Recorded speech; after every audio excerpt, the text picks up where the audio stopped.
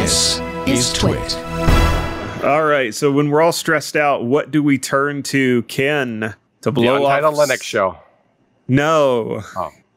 You messed up the segue. I like to play around. Steam? I like to play around. But we've got some good news coming from Liam Dahl and XDA's Simon Batt. They both wrote about the latest Steam beta simplifying gaming on Linux. According to Liam, at some point recently, Valve updated the Steam beta client with a change to the way Proton is enabled, making Linux gaming easier. Currently, there's still an option in the stable Steam client that you need to manually check to enable Steam Play or using Proton for all other titles. This is something of a leftover from when Proton was initially revealed and only worked for a specific set of games on Valve's whitelist. It now covers what Valve set by default for Steam Deck and SteamOS verification. The for all other titles option is gone in the latest beta.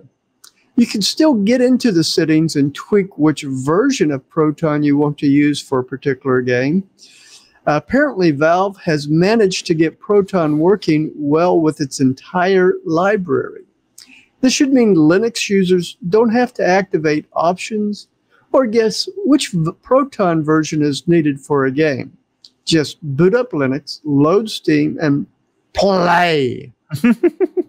Now, as Simon put it, gaming on Linux is here to stay. Don't take my word for it, folks. Read both Liam and Simon's articles. I've got the link in our show notes. Yeah, very interesting. So Valve is confident enough in Proton that they're just opening the floodgates and you get to run all your games through it.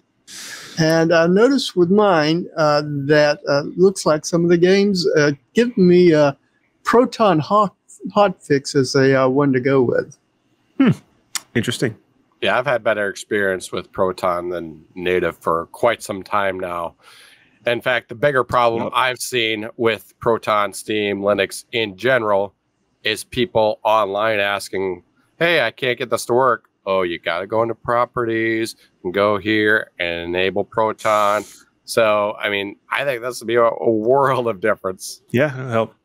That'd be great. Huge. There's still the anti-cheat problem, though, right? Yeah, that's still an ongoing thing, where games are throwing out anti-cheat, or they have anti-cheat features that expect to find the Windows kernel, and when they don't, they just kind of freak out. Yeah, I saw. I want to be able to talk straight to the kernel. Period. Right. I saw it on Reddit this week. I don't remember the game, but it just popped up an error said. Change your OS or use a different OS or something like that, and kicked them out. It wasn't that it wouldn't work on it, probably, but yeah, it likely would work without the anti-cheat layer. But you know, your online games, man, you got to have it, because the games that don't, they're popular, you know, anywhere close to popular, people will cheat. They'll install cheats and hacks, and then the next thing you know, you're trying to fight in a death match, and somebody is invincible and flying, and you know, holding a tank, and has to click a button, and you die, and it's just no fun. And even with the anti-cheat, it still happens. Yeah, it does. It's true. Nothing is perfect. I'm not cheating when I die. I'm cheating death when I don't die. Yeah.